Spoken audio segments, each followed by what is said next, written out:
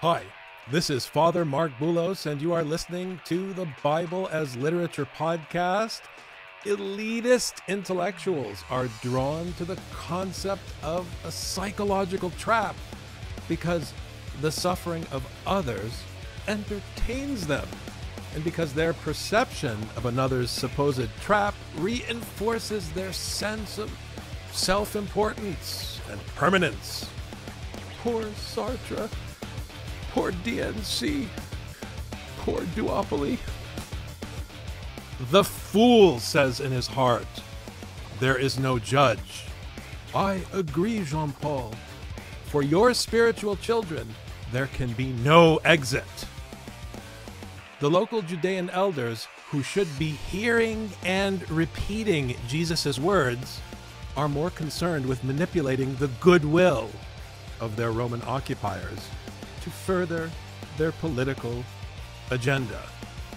In turn, the Roman servant, manipulated by the elders, shows zeal for the Torah. Still, his life remains in disrepair because the people of the synagogue love their nation and their shiny new synagogue more than the words, the debarim, of Isaiah. What right do the Judeans have to call anyone worthy or good? Their human judgment, assessment, and feedback build a house that Jesus does not enter and a synagogue that ultimately rejects him. Is there an exit from Sartre's hell? Yes, clearly. French existentialism, like postmodernism, is silly. There is only one judge. Stop listening to the people of Capernaum and start following Jesus. Imitate the obedience of the centurion, who did not accept accolades from the people of Judea, but received instead the one vote that counts. This week, I discuss Luke chapter 7, verses 1 to 10. You're listening to the Bible as Literature. Each week, the Bible as Literature podcast brings you in-depth discussion of the biblical text in a format short enough for your morning commute, but long enough to be substantive, posing difficult questions meant to keep you engaged. If you value this work, please consider donating as little as 25 cents per episode. That's just $1 per month. To learn more, please visit patreon.com/Bible. That's patreon.com/Bible. Thank you. Hi, this is Father Mark Boulos, and you are listening to episode 541 of the Bible as Literature podcast, Historical Context. When hearing historical fiction writing is of the utmost importance. I have referred often to Father Paul's critical work, The Rise of Scripture, as setting the table for understanding the biblical text. And please also pay attention to what is being said now on Today's Tuesdays, for hearing once again the situation in which we find ourselves because of the absurdity of the historicization of the biblical text, because of a desire to, how can I say this, appease our abusers. Colonialism is not a new idea. If you hear the biblical prophets, it's the same story over and over again. Everyone wants to appease their abuser. Everyone looks to praise and receive the praise of their tormentor. And from that cycle of stupidity, there is no exit. it's worse than the blind leading the blind. Well, it's the same thing, and you are stuck in a pit. It's worse than Stockholm Syndrome. I mean, people call it Stockholm Syndrome, but it's worse.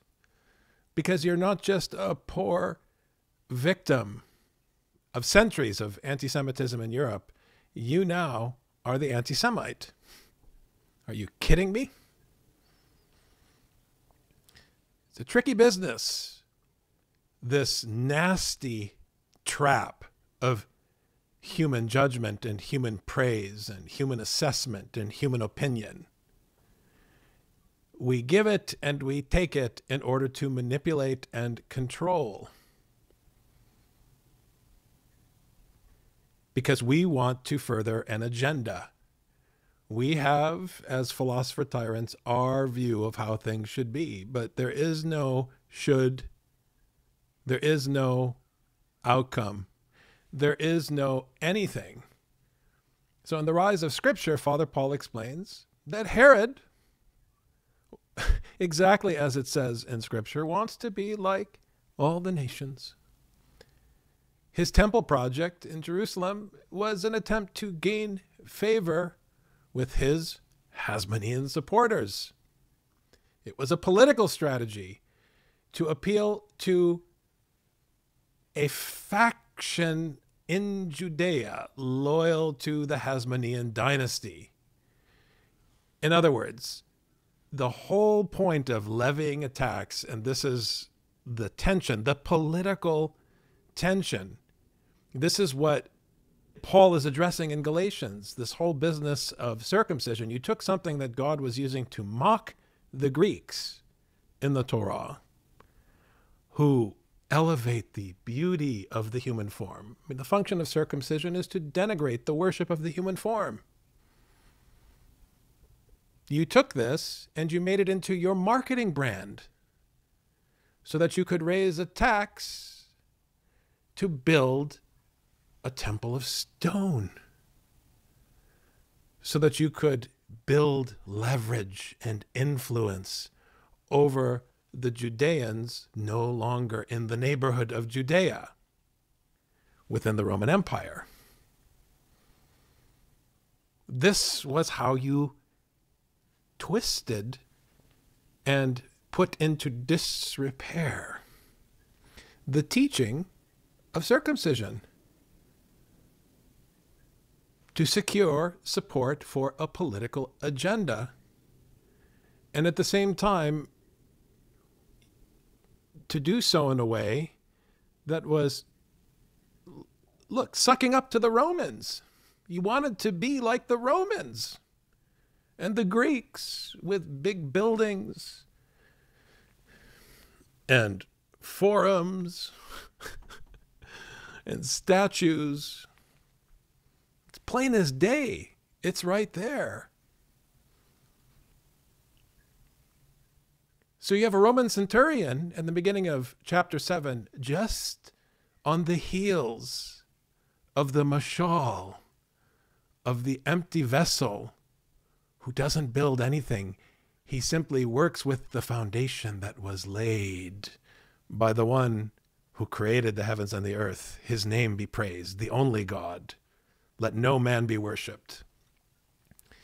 We just heard this parable, which you put in your stewardship brochures. May they all be cursed. On the heels of this parable, we now hear the elders of Judea, these same elders from that neighborhood of people. The people booted Jesus out.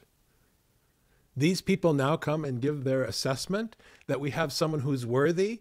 They said Jesus was unworthy, and now this one is worthy. Why is he worthy? Because he loves our nation and he built our building. Are you kidding? Are you kidding? There's something happening here, and what it is very clear. Let's hear the text.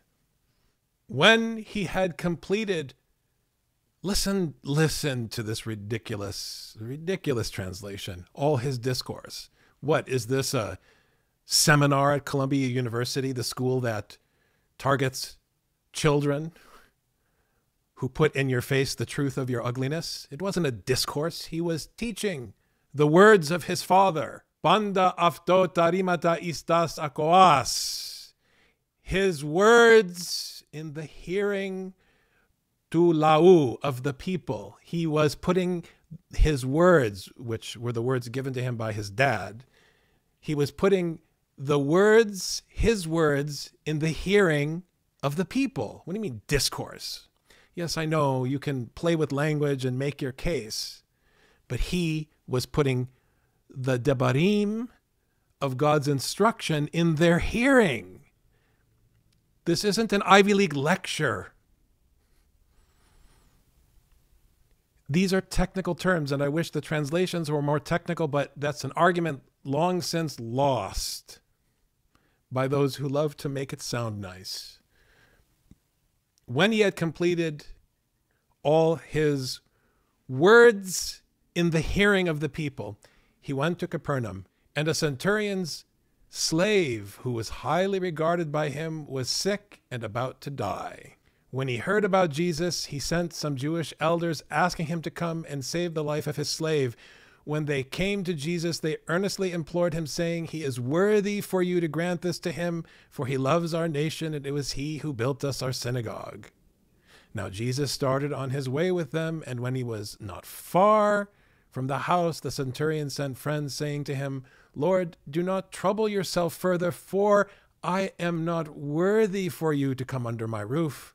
For this reason, I did not even consider myself worthy to come to you, but just say the word, and my servant will be healed. For I also am a man placed under authority, with soldiers under me, and I say to this one, 'Go,' and he goes, and to another, 'Come,' and he comes, and to my slave, 'Do this,' and he does it." Now when Jesus heard this, he marveled at him, and turned and said to the crowd that was following him, "I say to you, not even in Israel have I found such great faith." When those who had been sent returned to the house, they found the slave in good health. Now there are a couple of things that jump out immediately when you hear this text. The first is this vile statement. It's vile. And this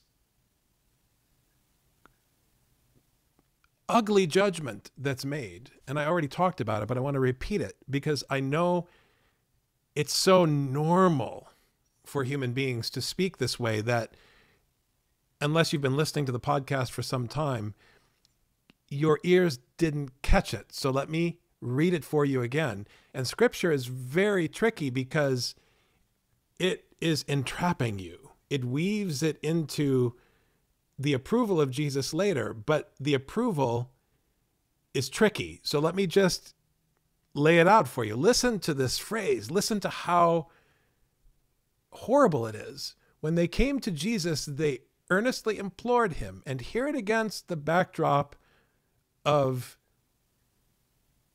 what's happening in late antiquity with the sycophancy and the abuse of Herod, who in the biblical text is a villain, mind you.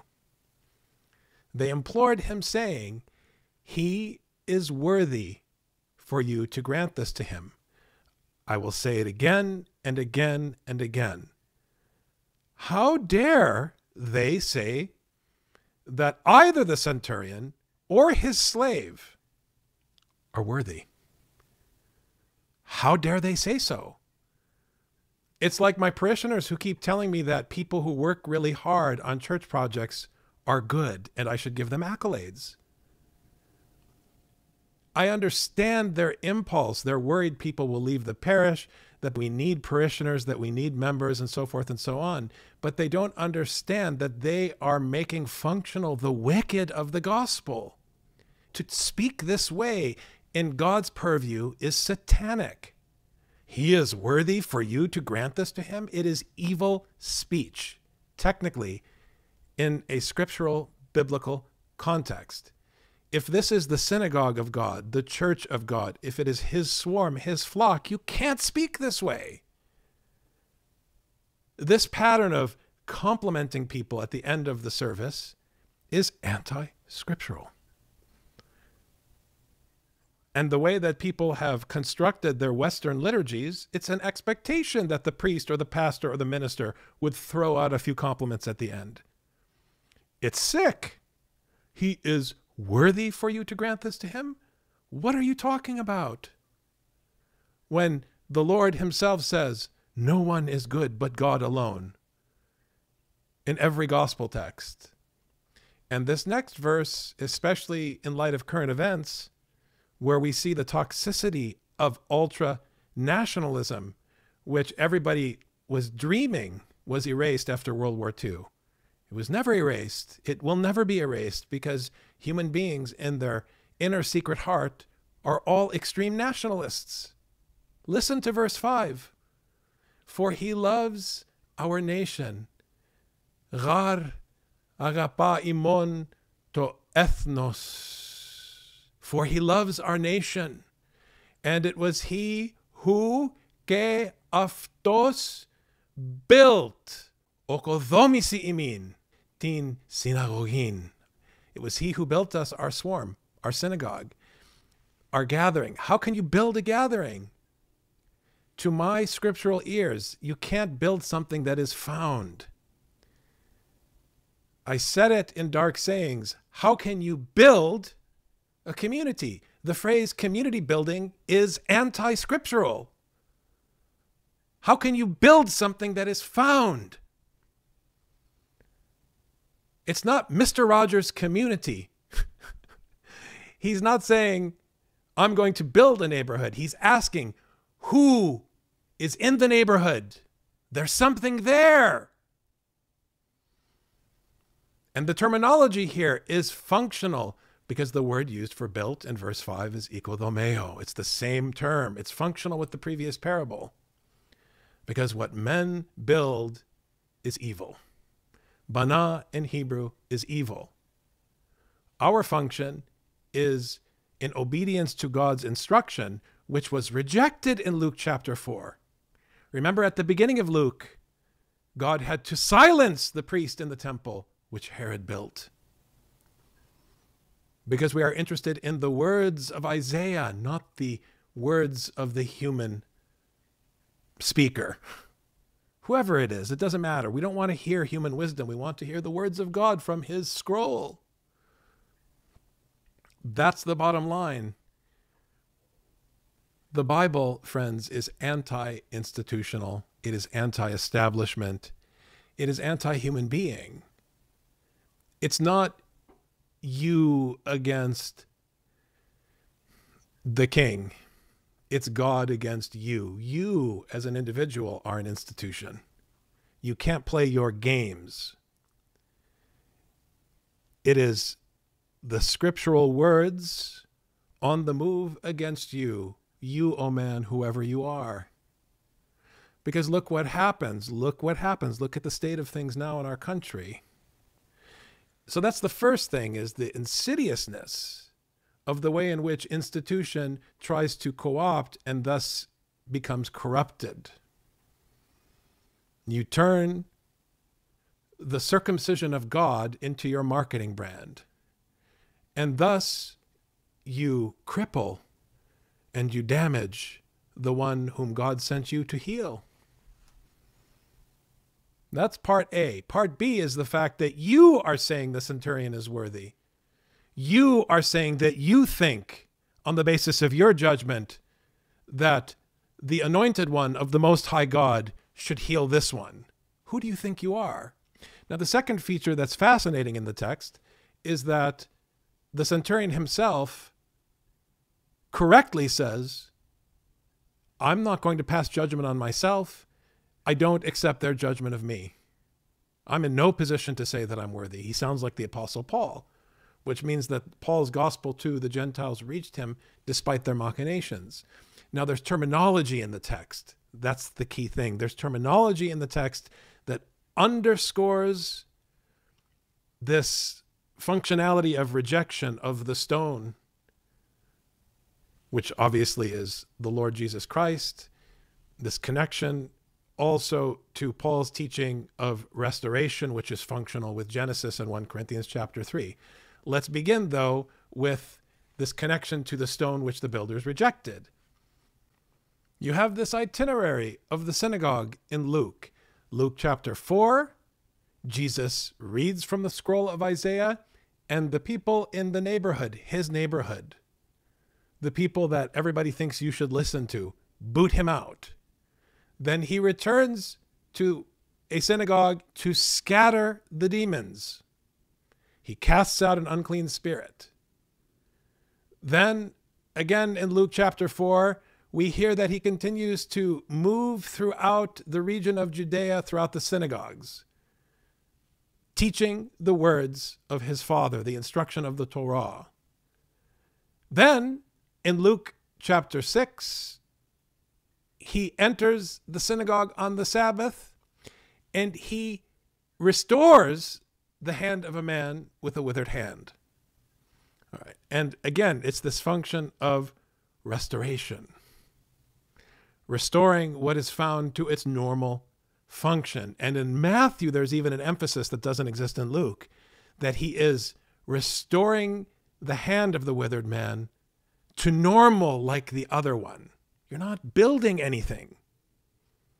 You are restoring something to its normal function. That is how the creation narrative in Genesis works. You have the tohu wabohu, the rubble, and God is making it functional again after it was raised. Not raised as in raised up, but, after it was razed to the ground, destroyed, came under destruction and desolation. And then you come now to chapter 7, which is the story that we're hearing about, the mashal of the centurion slave. And then later in Luke 13, Jesus will repair the woman crippled by Satan for 18 years on the Sabbath in a confrontation, once again, with the synagogue, with the swarm, the aidah in Hebrew. This reference to the swarm is critical because it's like a flock of animals that's always meant to be moving, not fixed on the land, not something that we construct. Now, the terminology is key here, the lexical terminology, because there is a term that is used sparingly in the New Testament in Greek, entimos, which means held precious, honored. It can be honorable in rank. And this usage has different correspondences in the consonantal Hebrew, but the one that is specific to this particular mashal is yaqar, because it aligns with the usage of this term in 1 Peter. And I want you to hear it. It's very powerful. And coming to him as to a living stone which had been rejected by men, but is choice and precious, entimon, in the sight of God. You also as living stones are being built up as a spiritual house for a holy priesthood to offer up spiritual sacrifices acceptable to God through Jesus Christ. For this is contained in Scripture. It's so beautiful, friends, especially in light of what's happening in Palestine. Behold, I lay in Zion a choice stone, a precious entimon cornerstone, and he who believes in him will not be disappointed. This precious value, then, is for you who believe. But for those who disbelieve, the stone which the builders rejected, this became the very cornerstone, and a stone of stumbling and a rock of offense, for they stumble because they are disobedient to the word, and to this doom they were also appointed. And this is why this beautiful Hebrew term is functional that I mentioned.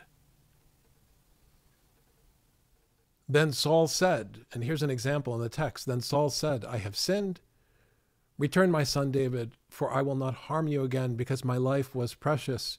Yokra in your sight this day. Behold, I have played the fool and have committed a serious error. So, Yaqar, Yod, Qof, Resh in Hebrew can function as heavy, valuable, honored, dignified. But here, the key thing is precious. But the one who is precious is, obviously Paul, whose name was changed from Saul, but ultimately it is the Lord Jesus Christ who is the preaching of the Apostle Paul. He is the one who is precious. He is the stone which the builders rejected. And the related Arabic root, waw, qaf, ra, implies dignity or to honor. Waqar in Arabic means dignity or solemnity.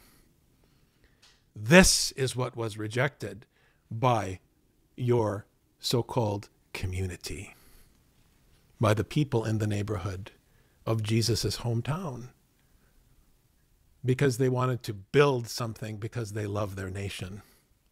This is what Luke is telling you. This is what's at stake in the Gospels. It's rejecting nationalism, or what we call nationalism. They wouldn't have used that terminology per se in the classical world. Entimos also appears in Philippians, powerful text. So I also alluded to this question of healing. And the Hebrew term that is lexically connected to the term that is used for healing here in Luke, iathito, is rapha, means to heal or to cure, but importantly, to mend or to repair something. You can say rapha in biblical Hebrew when you're referring to fixing something that was broken. Like you repair a broken door. You can repair, for example, in Jeremiah, a potter's vessel. And that's where this becomes interesting if you make the connection between the slave. If the slave becomes functional with Philippians, this reference to the potter's vessel becomes interesting. In Jeremiah 19:11, and say to them, thus says the Lord of hosts, just so will I break this people and this city, even as one breaks a potter's vessel, which cannot again be repaired. Le herafeh, which is the same word. It's Rapha, and they will bury it in Topheth because there is no other place for burial. Powerful. So it means to heal, but healing in Semitic, it's also true in Arabic, is linked to repairing. You repair something. You restore it to its original function, just as in Matthew and Luke, the man with the withered hand, whom Jesus heals in the synagogue, his hand is restored just like the other one to its original function. That's what's happening in creation. It's not creation ex nihilo. You're not building anything. You're not making anything new. You are restoring. You're making the rubble functional again. And that's why there's hope. Because the one who makes things functional makes it so through the wisdom of his words. And that is the hope for the one who isn't foolish, for the one who trusts that God is the judge. Yallah. Bye. You've just heard the Bible as literature. Thanks for listening. The Bible as Literature is a production of the Ephesus School Network.